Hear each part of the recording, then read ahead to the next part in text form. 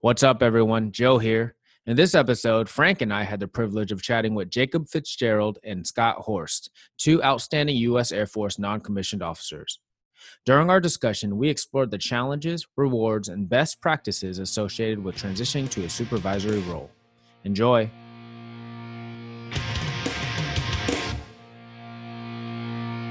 Life, learning, leadership, the Llama Lounge.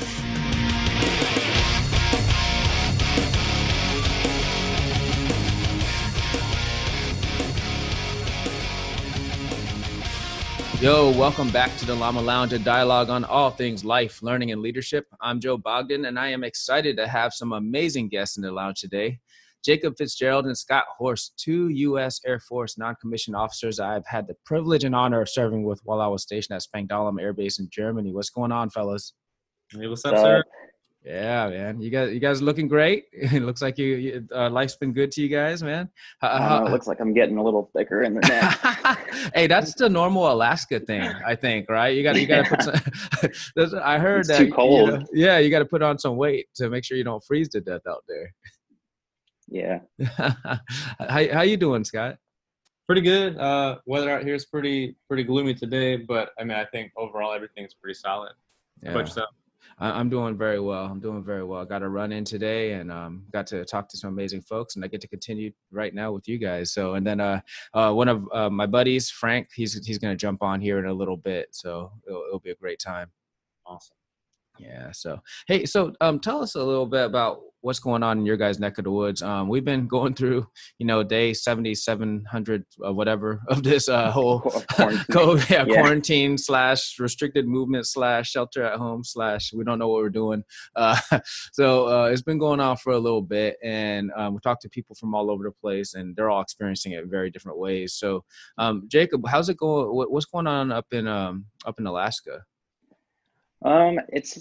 I don't want to say it's like back to normal because it's not, but I mean, masks are pretty much the new daily, and like, it's like you're leaving for wherever you got to go, and it's like phone, wallet, keys, mask. Right. And, but as far as work goes, it's like kind of the same thing. Like we're almost back to normal. Like everyone's working like what our old shifts were. It's just now when we're in the trucks, got to have the masks on and whatnot. But I'd say it almost feels normal. I think we're getting used to it. So. Okay. You guys able to get toilet paper now? Yeah. There was a minute I felt like Alaska had like the worst when I saw the store. Yeah. They're having a hard time getting stuff in, right? The Costco. Yeah. Cause the barges only come twice a week. And like, sometimes they don't have everything on there, I guess. But the Costco's were empty, like no rice, and I was hurting. But no toilet paper. No rice. Oh man, no rice and no toilet paper. That's devastating. Yeah. Especially for me. Oh man. Yeah. That's awesome. Thanks for sharing that, Scott. How about you? Where you're at? We're still kind of doing our COVID shifts quarantine situation. Not necessarily quarantine, but like we have our 3-on-3 ops to kind of mitigate the spread of whether it's COVID or just seasonal stuff and just complicating things further. So we're doing that.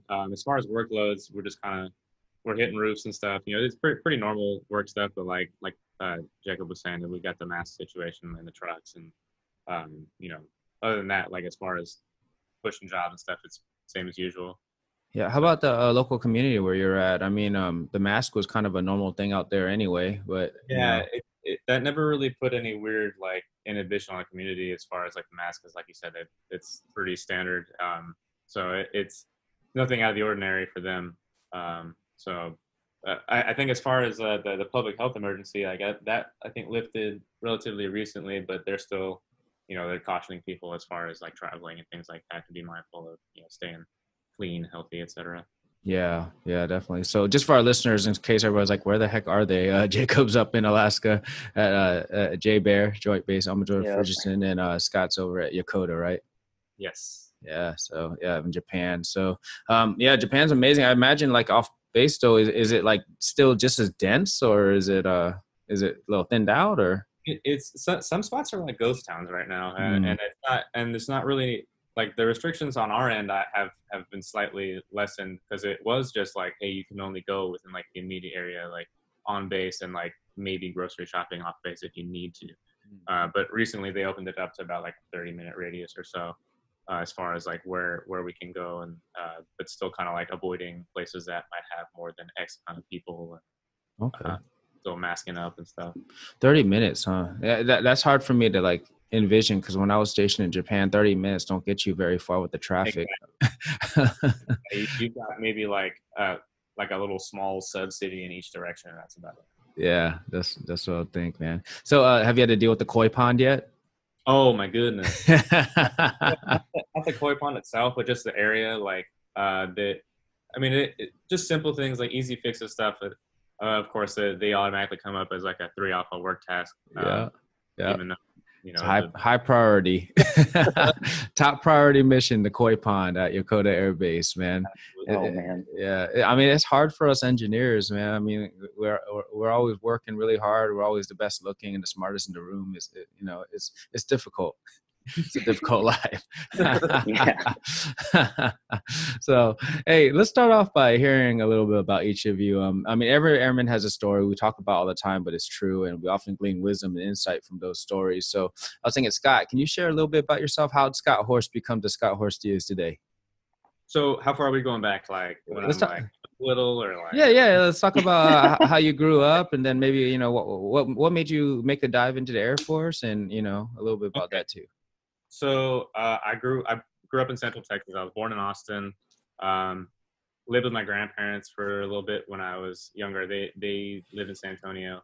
My parents worked a lot. My dad worked up at like 3M and Dell, and then my mom was an accountant. So my grandparents held it down.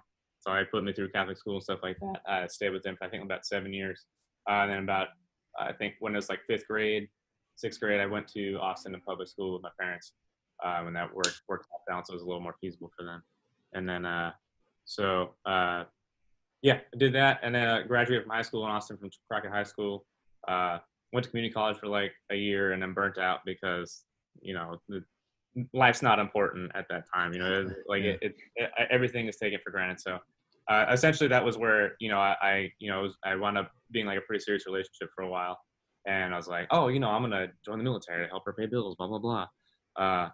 And of course that didn't pan out, but I'm still here. but it's turned out to be like way better for me than I ever anticipated. It sounds really corny, but it's like one of those like you join without a reason, and then you find your purpose while you're here type of thing. Mm-hmm. So that's me in a nutshell, pretty much. I mean, a lot of Austin's a pretty liberal city. If anyone listening is not familiar with Austin, and you keep Austin weird, all that. Yeah. I mean, I before I got into the military, and even after, like I go in a lot of punk shows and like listen to like DC area hardcore punk and stuff like that. So like moshing, getting like beer cans thrown at my face, like nice. So and then of course like my high school was a pretty diverse area too, so that I like to bring that sort of interpersonal experience as like a mediator in like the workplace and stuff like that too. So, but yeah, that's me. Very cool. Yeah, actually, Austin is a place I was planning on visiting this year before the COVID hit, right? Because I just heard great things about that town, and I heard now it's pretty much getting so everybody figured out the secret. So it's so packed that living there is not really feasible without making tons of money now. We're looking at buying land out there, but it's just like not in Austin proper, probably like maybe like an hour out, something like that. Right. I mean, it's got to be unique because very liberal city in Texas. I mean, yeah, it's very, very, very, what do they call that? A juxtaposition. Yeah. General dynamic. Yeah. Awesome. Cool. Thanks for sharing, brother. All right, Jacob, your turn. I grew up a military brat. My dad was in the Air Force. I think he served about 21 years. Retired as a master. I hated moving around as a kid. Always having to make new friends, and I was like, I'm never going to join the Air Force. And then a couple years, I think he retired, and we moved one more time. But before that, we were in Dias for 6 years, and I kind of had like what I thought was going to be my future laid out. And then we moved, and I kind of got all scrubbed. So then I was like, well, I guess I'll join the Air Force to try and get some stability. Didn't end up getting the job I wanted, which was a linguist slot. But then when I got this, I wasn't too excited at first, but then it kind of grew on me. And now I actually do love the job and love the culture that CE is and whatnot, and tried to make the best out of it. But yeah, I guess that's much more brief than Scott's, but no, it's all good, man. So yeah, he was actually, so yeah, I guess, so Scott he was a senior airman when he got to Spangdahlem shortly after I got there. And that was like my first duty station. And I got put on his work crew. That's where I kind of started learning a lot from him. And he'll tell you I had quite the mouth when I was a younger airman, and wouldn't really watch what I was saying. And I had a habit of saying the wrong things when the highest ranking people were walking by. But he helped me grow into who I am today, I guess is what I'm getting at. So. Oh man, that's surprising. I would have never thought of that, Fitz. That's good job, Scott. Good job, Scott. So cool. Well, look who's joined us, Frank. What's up, Frank? Hey, what's up, guys? How you doing? Good. Good, man. This is the bros, the supervisors. I jumped on it. I was like, all right, yeah, let's do it. Yeah. So I failed to let Frank know that we were doing this at this time. I think I thought I told him, and then it was one of those. So I hit him up like 35 seconds before we started. Like, hey, Frank, you jumping on this? Yeah. I mean, I'm just watching golf in the morning. So. Yeah. He's an adaptable airman. He's fine. Yeah. So cool, man. So speaking of that, you kind of brought up the whole topic of bros to supervisors. So I was chatting with you guys previously, a couple weeks ago, and you guys brought up the topic, bros to supervisors. And I thought, man, that's amazing. What drove you to feel, that was a topic that we need to kind of explore? You want me again? Oh, you can get it. Okay. Well, I think just because like our time at Spangdahlem together. So we were stationed there from 2015. You were there like 2014, Jake? No, I was there 2015 through 2019. Okay. So relatively the same amount. Yeah, about the same, just a few months off. Yeah. So that was like a big part of our journey there, was kind of like, I made staff, and then a line for tech out of there, and Fitz made staff, or Jacob made staff, and we kind of had that whole what do you want to call it? There's a conundrum sort of placed before you, like as someone that's like trapped between two worlds, like trying to have to figure out how to navigate forward, and instead of having it as an excuse, using it as more of like a force multiplier in the regards of like interpersonal stuff in the workplace. Okay, so did you directly supervise Fitz at all? No, we just had a lot in common as far as like our personal stuff, like there's hobbies and things like that, like shoes and He pretty much did, though. He's being modest. My first supervisor was a part of a team separated from the shop, and so he wasn't there to directly supervise me as often as Horst was also there. So. Or Scott, I mean. And it's all good. For our listeners, just in case we get confused, Jacob is Fitz and Scott is Horst. So interchangeable. So, okay. So you're like indirectly supervising them in a lot of ways, and bringing them up and teaching them how to not say the wrong things at the wrong time. That's pretty cool. Time and place has been super huge, for me, because like especially with the newer folks in the military, like I came in at like a very transitional period, like legit, like during basic training, like when all that garbage was happening, right? That was the section I was in. It was happening while I was there. Like the people that taught me in basic training were the people that like got reduced to like airmen, first class, airmen, and then sent on their way. So that like, it was kind of like pivotal. Like I got here when the EPRs changed, when a lot of things were changing. So I got to kind of see, the sort of transition of the culture in the Air Force. So the time and place piece, the expectations of leadership, I think, are different now, because people come out of basic, and there's a lot more ground to cover. I think, not by like, not to the detriment of anybody, but just because the makeup of the curriculum's different now, so there's a lot more on our end that we have to do, like, facilitate like people knowing the time and place as far as like being, informal or formal or whatever. And being CE, you know, Yeah. we tend to have a pretty free floating dictionary of words to use, you know.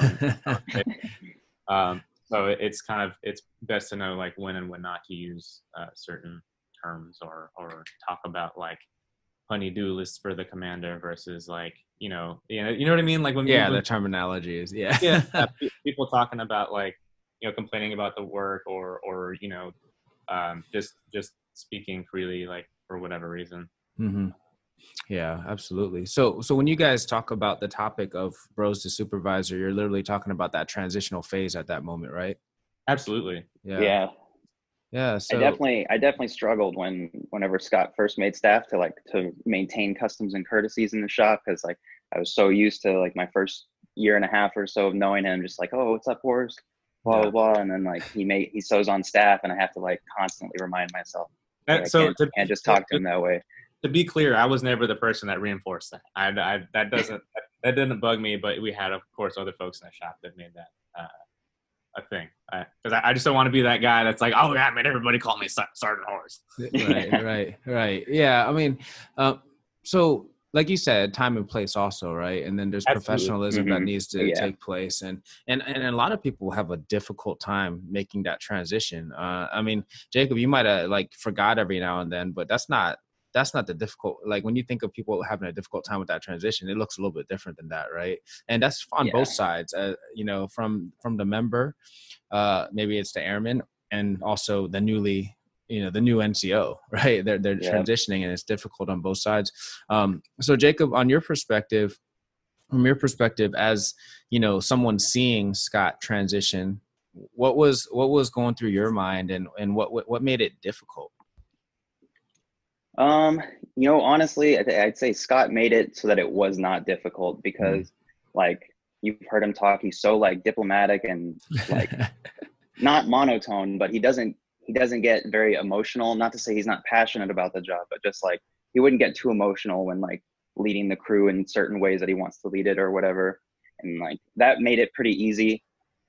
However, when I transitioned into the NTO, I don't have that same personality. And I'd say where I struggled with was like, because like these senior airmen were my buddies, but now I'm on a crew leading them, and it was kind of hard to separate that for a little while. I'm sure with specific people too. I think we talked about it. Like there are certain folks that had harder times than others. You know, kind of getting used to you being an NCO. Mm-hmm. Yeah. I would say, I mean, Frank could probably attest to this. I mean, it wasn't very different than for us when we were transitioning, and you know, in his career field versus, you know, me in our career field. It definitely gets weird, right? Because you're literally we're at the house drinking with these guys, right? And then now you're like supervising 3 of them, and it makes it an interesting environment to try to navigate. Yeah, I thought it was always like a running joke where your friends would be like, "Oh man, you're already changed. I could already see it. Look at you." And then they're like, "See, I knew you were a lifer, right?" And then they would call you lifer, right? But that's you figuring out what you're supposed to be, because your friends aren't the ones that are gonna, you know, you're not gonna live in the dorms forever. Right? You know, you're not gonna hang out with these guys forever. Maybe there might be a handful that you will keep in touch with for the rest of your life, you know. But you have to figure out where you fit in this thing. Yeah, I think it's so you can't, I don't believe in blanket statements. So to say, okay, well, I'm just going to go full robot and now I'm your supervisor, right? I mean, that's just unlikely, right? It's ineffective, and it's not even authentic, right? Because we've got to balance that authenticity with it. But also at the same time, you got to be able to have that trust within that team, that everybody's going to act accordingly as well, right? So I think that's like, that needs to happen before the transition, right? Not after. And when we start executing after, that's when stuff goes wrong. Absolutely. And I think that kind of plays into the time and place piece as well. Because if people aren't willing to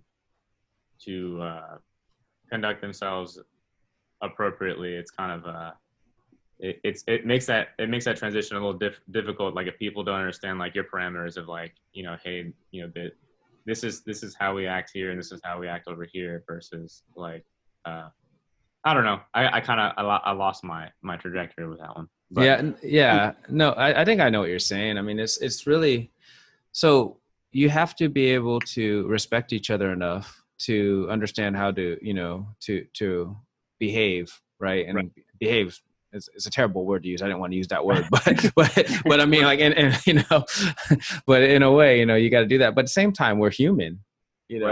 And to not have build those strong relationships that, there's a risk assumption that every leader makes. And that is on the leader, right? On the person that has seniority. And there's a risk assumption, that they take. And if they don't want to take any risk, they're probably not the great leader anyway. Right. So if you gotta have to take some risk and, let people inside a little bit. It's just that's the difficult part. Where's the rub? Where's that spot at? Right. So you need that investment. Mm-hmm. Do you guys feel like during that transition that you might have lost a few friends? Oh, absolutely. I actually had like a list of things to talk about like during the podcast. Yeah. And that was one of them.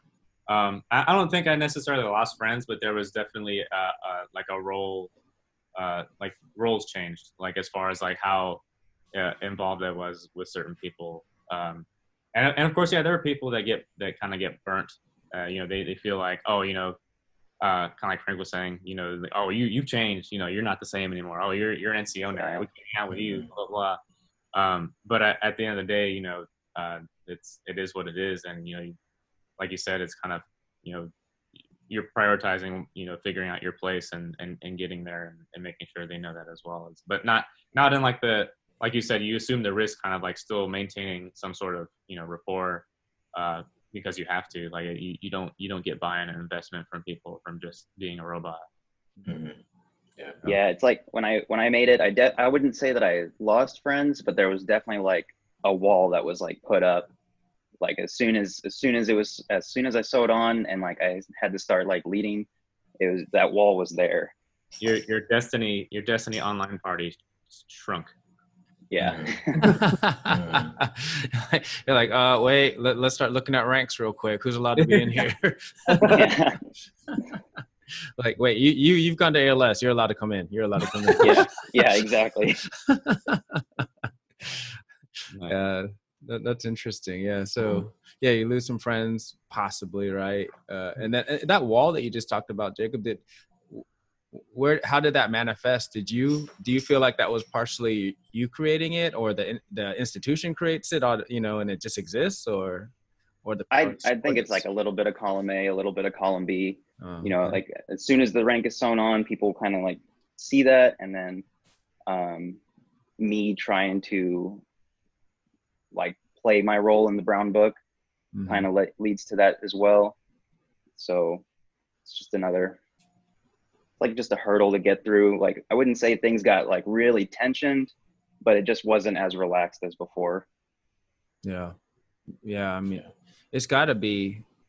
So I liken it, and, some people might not agree with me, but I liken it to when you become an NCO or even a senior airman that's graduated from Airman Leadership School. And now you have the ability and you're qualified, quote unquote, to be able to supervise human beings, right? And try to help them become better human beings. And you're responsible for their training, their development, and all of that great stuff. And I mean, you're still trying to figure out who you are at that point. I mean, I knew I was still a knucklehead at that time. I know I was still a knucklehead trying to figure out if I figure it out. So it's a big responsibility because it's not the same as being a supervisor in the civilian world. Right. I mean, like, you're responsible for a lot more. You don't clock out, right. Yeah. I mean, your subordinates need you. And, what if one of the airmen come in and he smells all day and you're like wondering why he smells bad? You got to figure out like, why is airman stinky, right? You got to figure out, did they not know how to do their laundry? Did they play video games all night? Or did they choose to buy food instead of detergent because they were out of money? You know what I mean? Like, these are all things that you got to kind of navigate through. And I think it's probably one of the most confusing and challenging times for our airmen when you're transitioning from just going to work in the E4 Mafia and transitioning right into that NCO Corps, right? Yeah. Absolutely. I'm glad that you mentioned the E4 Mafia, because it was kind of like, that was like a running joke too. I remember the shop, I think, there was one dude specifically, Fitz, I'm sure you know who I'm talking about, but he would always make that joke, oh, E4 Mafia, blah, blah, blah. I'm never going to make staff. Because, it's kind of like, certain people kind of having to justify to themselves, like, oh, I didn't make staff, so I'm just going to in my tier. Yeah. Life goals. Yeah. Life goals right there. Yeah. It's pretty But awesome. that, so how old are you guys? I'm 28, about to be 29 in September. All right. 25. Oh, yeah. So Jacob doesn't even know what day it is. You know what I mean? Yeah. His brain's still forming. Yeah. Yeah. But, my point of asking you guys is, I think for a transition, for you to become a supervisor and then, you're managing other people, man, you're still trying to manage yourself. You know what I mean? Like that, you're still trying to figure out where you're supposed to be and how you're supposed to be acting, as a young man or, young woman in the Air Force, our supervisors that are transitioning, it's a challenge just in that realm by itself, not even talking about the interpersonal skills that it requires to be an effective supervisor. So, and then you talked about the barrier, man, that barrier gets bigger. Every time you make a rank, it just gets, the barrier gets bigger. And then the conversations that you're privy to get smaller and smaller, especially if you're around the E4 Mafia, like you were saying. Yeah, I don't think was that a thing, Frank, when we were coming up? I mean, it sounds cool. I don't remember it being termed. It was there. Oh, was it? There. Yeah, I might have been a member of it, and then I was kicked out.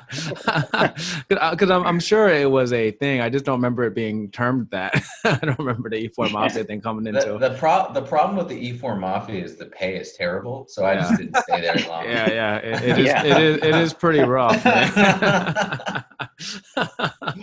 You got to get out as soon as you can. You got to get out. I'm like, no, I can't have ramen noodles and hot dogs anymore. I gotta roll. No more tornadoes. Yeah. Oh, that's terrible. I haven't had one of those things. Yeah, a lot. It was actually a lot of the dudes that work with you, Frank. I know.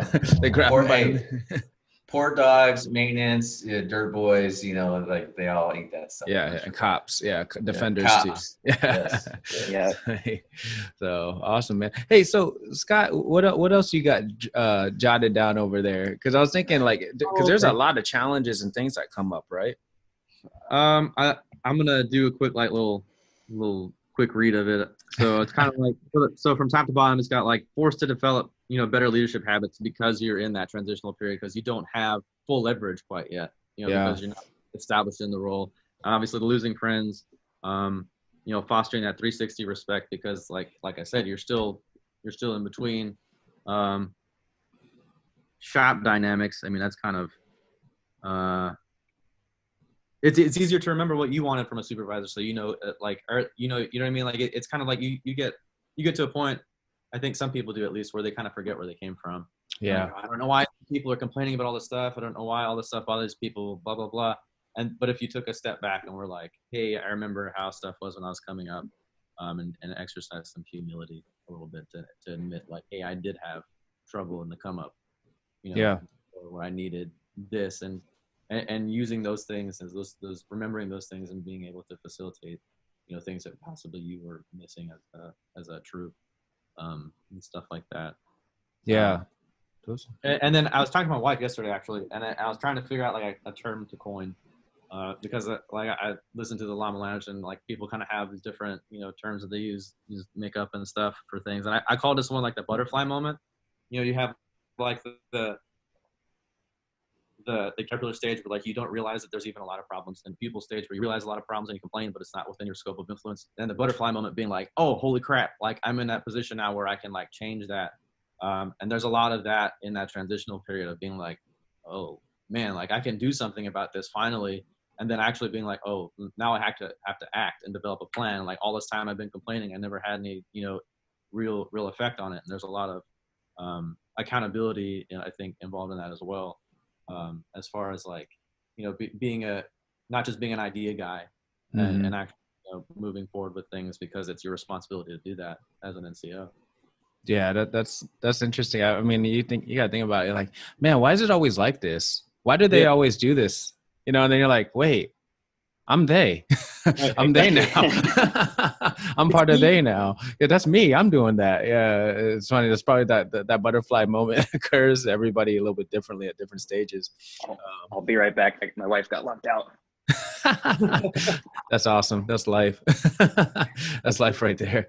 But yeah, that's a lot of good stuff. Do you feel because Scott, I remember one of the things that I always thought about you was not only that I could tell that you're a great airman, but you had strong character. And I think, a lot of times you see that through just different behaviors, right? And I remember when you were going for ALS instructor, right? Wow. Yeah, I remember you were going for ALS instructor, and I found out that you had already interviewed and didn't get picked up. And you went in there and did it again, right? And I thought right there that shows a lot of character, because how many people they fail that first time, or they don't get picked up that first time or whatever it might be, and they're like, I'm done. They didn't want me. You know what I mean? Like, it's just, I'm done with it. And I thought there was a lot of character that you jumped into that. But I remember there was another time where we needed to fill some quotas for developmental special duties, and by the time information filters to me, it's been filtered quite a bit. So I'm like, so it had, two career fields that you were okay with going to. And I was like, okay, but we need some more TIs. We need some more training instructors. So I called you, you came into the office. I was like, hey, Scott, what do you think about being a TI? He said, hell yeah, let's do it. And I was like, man, that's awesome. Right. I mean, like, you're willing to take care of business and whatever it was. And I think that just speaks highly of you. So knowing, with all that in mind, you go to ALS the first time. You're an airman. You're going through ALS. Do you feel like you were well prepared to make that transition? I think with that curriculum, yeah, it was awesome. I think for me, like I think it would be presumptuous of myself to assume that I don't need any further interpersonal development. Right. But I think at the time, my bigger focus was on like the supervisory admin stuff that I needed improvement on. So I feel like that was facilitated really well. And now that the new curriculum is, I think, more focused on like how to be a more involved supervisor, and then capitalizing on like those interpersonal issues and stuff like that. I feel like that would have been awesome if I had gone through that as well.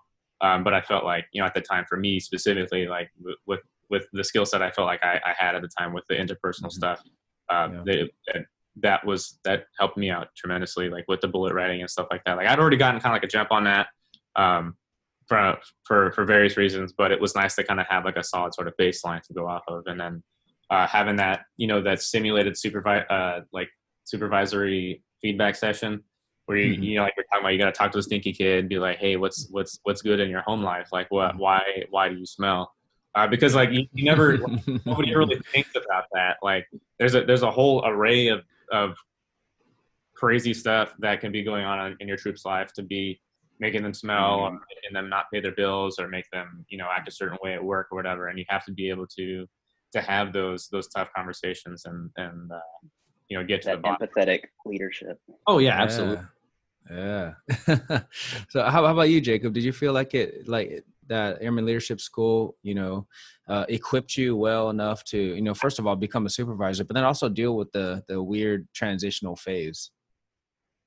As far as the transitional phase, I don't know if the curriculum helped out too much, like as far as like how to deal with the relationships changing as you progress. But with the interpersonal stuff, I think it was definitely the awesome instructor team over there. But my instructor, I think, definitely helped me prepare for that stuff, because it's funny, like day one of me having a troop after ALS, he's like brand new out of tech school. He hits me up and he's like letting me know about all this stuff. So I go over to his dorm room and we hash it out for like 3 hours, and then I head back to the shop and I let like the section chief know that like there's some stuff going on. And I was like, man, I'm glad that ALS made me do these pretend scenarios, because I felt like I was prepared for that. So that's awesome. That's awesome, because we love doing that. When you don't know how to supervise yet and you just get your certificate, you're good. So then we give you like the brand new airman that doesn't know anything either. It's the best environment. Yeah. So hey, you guys hit on interpersonal skills. I mean, a few times, and so what do you think about how we prepare you for the transition in regards to intrapersonal, right? Do you feel like we prepare you guys enough for that in regards to how much confidence you have in yourself, how to build self-esteem in others, and so in that regard, how do you guys feel like we prepare you? I think as an institution, I don't know if that has really materialized yet. I mean, I think me personally, like that was just something I developed over time from mentors and, peers and stuff. And even, people that I supervised, helping me with those issues, just learning things from them. I think that's kind of like an ongoing thing. I don't think anyone's ever really at that point, like of that self-actualization or whatever, where, it's always something I think they can be improved on. Yeah, I'd have to agree with Horst on that one. Yeah, it would.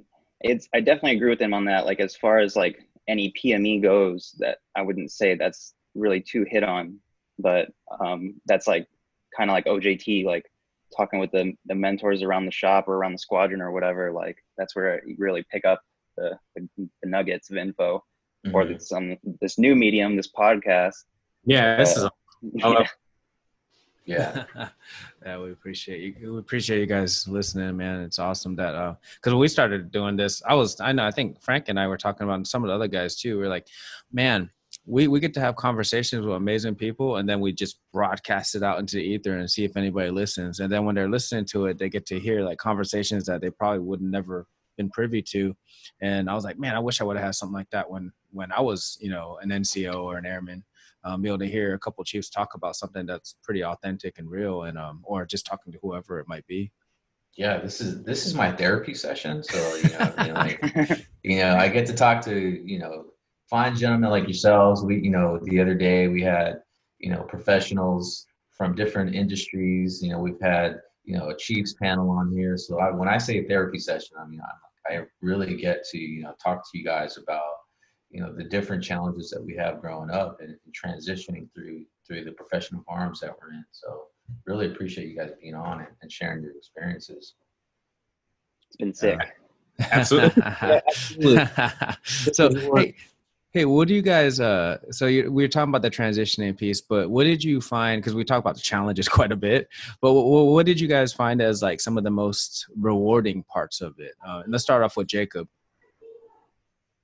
I think the most rewarding part is like, it's more specific to our career field, but for me, like being on a team that like completes a project and like helping lead the younger guys or like the newer guys, not necessarily, because a lot of times now I'm the younger guy amongst the airmen, but like being a part of a team that accomplishes something for me, and like knowing that I had a part in leading that team to that success is like a lot of fulfillment for me. Yeah, that's awesome. How about you, Scott? I think my biggest thing, and at least connecting it to like where I found my purpose in the job, is the development of people. Like Fitz got like a damn functional level award. Yeah. Honestly, anyone from our shop at Spang had gotten anything like that for a minute. So like I felt like watching him grow and achieve stuff like that was super huge. And just other people too, like other troops that I've had, and other people that I've either had as friends or been on crews with and stuff like that, and just watching them become better people, not just airmen, but like just whole human beings. Like so set them up for success regardless of whether or not they decide to make this a lifelong thing, like till retirement at least. Oh yeah, for sure. Awesome. So do you guys, so responsibility wise, do you feel that, and this isn't just at maybe at Spang Llama or where you're at now, but just general overall, do you feel that, that your tier is empowered enough to do what you need to do to take care of them and develop them and also take care of the mission? I think that depends on where you're at. I think right now, like my current local leadership is sick. They're awesome. Yeah. They give me, they empower me to do a lot, like as far as, setting standards and stuff like that within the shop, and like, follow up with projects, holding people accountable, things like that. That stuff like that's awesome, but I can't say that that's necessarily the case everywhere. And obviously you have your micromanaging folks, and that's just kind of a fact of the business. It's just different leadership styles or whatever. But you know, for me currently, like it's great. I think it also, being empowered also kind of like forces you to be accountable. Because you can no longer like be like, oh, well, this was on so and so. It's like, nah, man, like we told you this ball was in their court. Like, you know, you're accountable for why these things are or aren't happening. So, you know, that to me at least that's nice. Yeah, that's awesome. How about you, Jake? I'd say like at Spangdahlem, I think the culture towards the end when I was leaving there, they were really trying to empower the NCOs to make like NCO decisions, specifically speaking the staffs there as the number of staffs grew. But here, like every week we have an NCO tier meeting where it's just the staffs and techs, and we hash out like any issues that we're seeing arise in the shops, how we can better handle our situations and whatnot. And like empowering us to be able to fail. Like there have been a couple times where projects kind of go off the rails and like yeah, we're like kind of chewed out, but it's more so in a constructive way to ensure it doesn't happen again. So right. Yeah, I mean, it's really if you don't give people the responsibility, it's really hard to hold them accountable and expect, you know, great things from them. When I got to Spangdahlem with you guys, I remember there was something as simple as we had a top 4, and we had 600 people in the unit, and we had a top 4, and it just baffled me. So I remember when I talked to the senior NCO tier, I was like, why do we have a top 4? Because usually you only see that when you have a small group of people and you need to have more people in that group, right? But I said, you guys know what you're doing when you say it's a top 4. You're telling that, you know, the other tier that they're on their own. That like basically if you're saying tech sergeants and above are leaders, you're telling the staff sergeants that they're airmen. Without saying it to them, that's what you're telling them. You just cut the line right there, right? And so, you know, that was a big part of what we were trying to work on after I got there with the team was let's make sure that we, you know, give our NCOs that responsibility to lead the airmen, and then we empower them and we instruct them and we give them all the development that they need to do so and hold them accountable when they're not doing their job. I think it's funny that you mentioned the kind of separation of the like kind of like leaving the staffs almost like in the dust type of thing, because I think like just as things are right now with like a lot of old heads kind of cursing the system, talking about like, oh, these people, everybody's making staff, blah, blah, blah. Like it took me forever to make staff and I got more experience.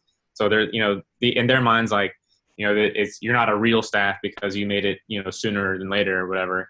And I think that also kind of implies that on like Air Force wide level, I think, you know, regardless of what your career field is, like if you're like a fast burner or whatever, or just somebody that just happens to be younger and you know, excelling faster. Yeah, I know that a lot of that contributes to that sort of that not necessarily negligence, but sort of like a, you know, still making that transition, I think, even harder. Right. Because you not only are trying to figure that out, but other people are expecting you to still just perform at senior airman level, just as a staff. That's weird. Right. Yeah. If you treat people that way, you treat people a certain way, they'll start behaving that way. Right. I mean, you're reinforcing it. Yeah. I mean, and that's a big issue that I see. And that's why I'm so adamant about that. We got to make sure that staff sergeant, I don't care if you're a 3.5-year staff sergeant or you're a 8-year staff sergeant, you know what I mean? You're a staff sergeant. You need to act like a staff sergeant. You need to be responsible for what you're responsible for and act accordingly, you know? Absolutely. Yeah.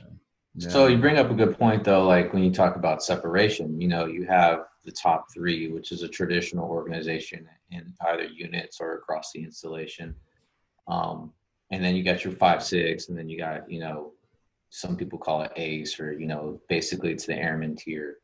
Do you think there's value in that separation, or do you feel like there's exclusion there, right? And so, like, you know, especially when we're talking about the 5, 6 to the top 3, do you feel like there's value in that separation, and there should be that way so that the 5, 6ers can learn how to or want to get to that point, or do you feel like that's exclusion?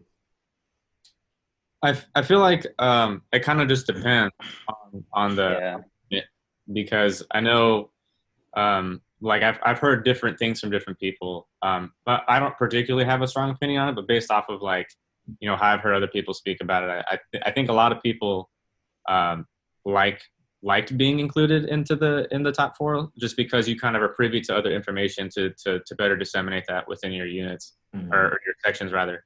And then I've heard, you know, there's value in having a 5-6, because then top 3 can kind of focus on these issues, and then 5-6, it's kind of a better delegation of you know, squadron management or whatever. And as far as like, you know, whether it's morale related or professional development or whatever, just kind of having the separate tiers of you know, almost in accordance with like the enlisted force structure and things like that. Okay. I'd have to say it's got to be dependent on that council or the councils of like whether or not it's inclusionary or exclusionary. I feel like it could go both ways. It just depends on who's leading it and who's got the oversight. Yeah. And I think it's good to have, probably, you know, if there isn't the inclusion, like organization wise, there should at least be like a rep from either org to liaise between the 2 or 3 of them, to still facilitate that sort of flow of information. Yeah, that's a good point. Yeah. No, I think that's really effective too. And I think when you have the top 3, and when you break it down like that, I think one of the advantages, and I know there are disadvantages as well, but one of the advantages is that, you know, I remember when we had that top 4, it was just really confusing because we had all these tech sergeants that were, you know, because we always want to push our young folks to develop their leadership skills. So now they're all in charge of the top 4, and those, you know, they're cutting their teeth. And it made it interesting, but when then we didn't even have a 5-6 whatsoever. Like I don't remember that. There was just no NCO tier at all, and then there was like an airman group, and I was like, "What's the staff sergeants doing?" You kind of left them out there. When you have that NCO tier, I think you talk about NCO business. You know, you talk about stuff at that level, and then also that tech sergeant gets a leadership perspective from, you know, leading their peers, right? Actually leading their peers. And I think that's one of the most important, most difficult things to do is lead peers, right? To learn that influence. So there's a lot of benefits there, but I'm sure also, I think we just need to there's going to be times when you have a meeting with everybody, just an entire discussion, right? Absolutely. Yeah, it's good stuff. But man, so as we're kind of wrapping this thing, we've already been talking for like an hour, guys. It's pretty cool. As we wrap this up, I wanted to give each of you an opportunity before we get into this leadership rapid fire question, which we're gonna ask each of you a question. But oh man, yeah, a couple questions actually. But we want to give y'all an opportunity. What would you maybe some tips or some final words on someone, you know, transitioning from that bro to supervisor? What are some last words you would provide for some folks? Don't burn any bridges for the sake of establishing yourself as an NCO. Like, you still want to maintain rapport with your subordinates and like your working group of folks, because like it's not like you're a staff now or a tech now and like you just leave them behind and they're just not part of your everyday life. Like, you still have to work with these people. I mean, it's you know, you can still have barbecues with people as long as it's not like exclusionary. You know, you can still have, you know, you can still hang out with people as long as it's not affecting, you know, morale, welfare, discipline, or, you know, 2909 stuff. Yeah. The old adage, "I'm not here to make friends," is not.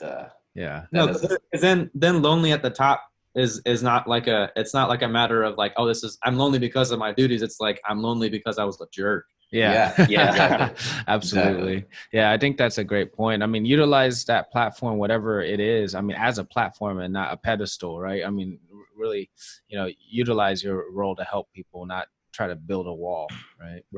Yeah, absolutely. How about you, Jacob? I think the biggest thing that resonates for me is it's okay to not know something, but it's not okay to be unwilling to learn. Mm-hmm. Yeah, that's awesome. Yeah, that's powerful. I love that too, because there's so many people that are just like going on like, I have no idea what I'm doing, but this just seems right, you know, especially with like chart reading and stuff like that. people are still figuring stuff Oh out. my gosh. Yeah. All right, we'll have a whole nother episode about the butt pain of Shariga, but Yeah. yeah, but yeah, that's true. And I think and that doesn't change as you continue to develop and showing that vulnerability. And Scott, you said you listen to like every episode. You hear how many times we talk about vulnerability, and how important it is to leadership. It's very important to just be like, hey, I don't know. I tell my team all the time, like, hey, I don't know everything and none of you know everything, but all of us together know a lot. So, let's be willing to have that conversation. And I think that's another good reason to have those tiered groups, because, the top three, when I bring my guys together in the top three, I'm like, hey, I don't know everything, guys. But, when we walk out of here, our NCOs expect us to. So let's ask the questions here with no judgment, right?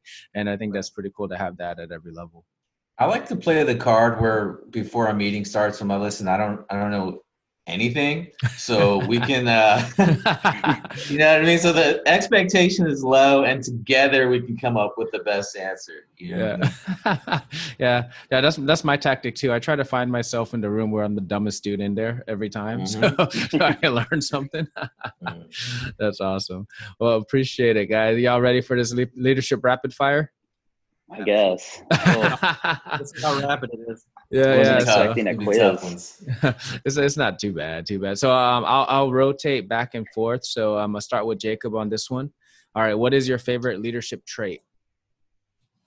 Openness. Okay, openness. Elaborate a little bit on that one. Like the leader being able to tell me what they expect of me, or let they know that they have flaws and they're willing to work with me to like work on those, or like they're open about like telling me what I need to work on instead of just telling me what they think I want to hear. Yeah, that's awesome. All right, Scott, favorite leadership trait? I think the same thing. Transparency, absolutely. That's like one of my biggest things I try to amplify. Like just like in my own section, just kind of like, so we're at towards the end of year now, and like we're like, okay, you guys tell us like we need your lists and input on like tools, equipment, etc. Like let us know so we can put in stuff like that, because like sometimes those conversations aren't happening. And then, you get the complaints like, hey, we don't have the right tools for the right job. We'll have grinder wheels or something stupid, like just because it's not being up-channeled. So transparency from both directions, obviously. Yeah. We never have money. It's like, who's telling you guys we don't have money? Like, this is so weird. I was like, who keeps saying that? I never said that. All right, cool. So next one, I'm going to start off with Scott. What is your favorite quote? Charge it to the game. Charge it to the that's game. Your own quote. That's your own quote. Oh, that's not my own quote. That's from like Third Ward Houston. That's not me. I can't take that. Yeah, he said this all the time, like coming up every single like. That's definitely not his own quote. No, that was common when I was a youngster. I mean, charge it to the game. Is that? Yeah. And it's not so much like, because I think you hear the phrase and you're like, okay, that means that like you just don't care, but it's not so much that, but like it's more of a don't sweat the small stuff type of thing. Like if if 4 years from now, like you made this mistake, 4 years from now, it's not something that's gonna keep you up at night, then don't kill yourself about it. Charge it to the game. Yeah, it kind of goes into line. It was funny. I was talking to the EOD guys from Spang yesterday, and Senior Pasley he wrote an article a while back, and it was called "Some People Need to Get Shot At," right? Yeah, And and he was really just saying, "It's like, man, until you get shot at, you don't really realize what's important and what's the small stuff, right?" So he said mentally, he just thinks that all the time. I was like, man, some people just need to get shot at. Yeah, that's awesome. Cool. All right, Jacob, what's your favorite quote? Have you guys seen Coach Carter? Yeah. So the quote, everyone thinks it's Nelson Mandela, but it's Marianne Williamson, and it's our deepest fear is not that we are inadequate. Our deepest fear is that we are powerful beyond all measure. It is our light, not our darkness, that most frightens us, et cetera, et cetera. And then it says, I had to look it up. It's a real long quote. Yeah, it's like a poem. There's nothing enlightened about shrinking so that other people won't feel insecure around you. We are all meant to shine as children do. We were born to make manifest the glory of God that is within us. It's not just in some of us, it's in everyone. And as we let our own light shine, we unconsciously give other people permission to do the same. as we are liberated from our own fear, our presence automatically liberates others. And that one is probably my favorite quote. I always debate putting it in my signatures on my emails, but I'm like, no, I'm not. Maybe when I'm a senior NCO, but dude, that would be really long. That would be like really long. An abbreviated version of that. Yeah. No, like it kills me when people say, and I guess maybe some people really mean it, but when people are like, oh, I don't want to make the rank because I don't feel ready yet, like that's the first thing that comes into my head. I'm like, what are you really afraid of? Being afraid of success, yeah. Like the responsibility of actually like achieving something. Yeah. Mm-hmm. Yeah. Yeah, that's awesome. It's Great good. stuff. Good stuff. All right. Back to you now, Jacob. All right. What would you what book would you recommend to an aspiring leader? Oh man. Oh, it's gotta be, let me look at my books real quick. I just the David Goggins one. Oh, stop it! I haven't read it. Can't hurt me. Yeah. It's a great book. Not necessarily because of like the leadership stuff in it, because I don't know, like maybe towards the end there's some more leadership stuff, but I think the more about like conquering yourself, it will help you. Because that's what before I still kind of struggle with procrastinating and I don't want to take all this stuff to the hazmat waste deposit. Like I just want to throw it away. But after reading it, it's like I can't. It helps me hold myself to a higher standard. So that's good. I'm glad. That way you're not getting anybody arrested. Yeah, not getting fined by the EPA. Yeah. No, I love that book too. It literally like. When I'm on a long run, like one of my long runs, I'm just like feeling tired and I'm just thinking of him cussing me out. Yeah, we won't ask you what your internal David Goggins voice tells you. Right. Oh, okay. We can't put that on the podcast, but yeah. That's good stuff, man. Have you guys, since you're both David Goggins fans, have you heard Jesse Itzler talk about how he had him live with him for 30 days? Yeah, he actually had Goggins live with him for 30 days. Yeah, it's amazing. He said he had him like wake up and do all kinds of amazing stuff. He'd slip into bed with them. Yeah, so like, time to wake up. Some people have gym memberships. This guy's like, I want the gym to live with me. Yeah, I'll just bring Goggins here. Yeah, he'll just the gym's got to get a membership to be with me. All right, Scott. The Goggins book kind of like, the David Goggins book kind of like plays into that. Some people need to get shot at too, because it's like providing that perspective of like, you don't really realize, how easy things are, or necessarily like how, comparatively, like all that stuff is like, small potatoes, and you could either let it roll off your back or just take care of it. And then versus, being a special operator. Right. Yeah. Yeah. I mean, I think as uncommon. Common amongst uncommon, uncommon amongst uncommon. Yeah, I think it's a lot of great stuff in there. To me, it's like, how much are we leaving on the table? Yeah, every day. I mean, those are big things, and doing the hard thing. I mean, that plays big into stoicism, which I'm a big fan of. So, building character for sure. So, Scott, are you going to stick with the same book, or are you going to come up with a different one? I just knocked my knees out from under me. I mean, that was my thing. I mean, as far as my reading, my consumption of leadership material literally has not had anything in it up until recently with Llama Lounge. Oh, so, that's pretty cool. Well, and I think it's just because I've been put in a position where I felt like I needed it more. I felt like at Spang it was not that I don't have mentors here and things like that, because I do. I've got loads.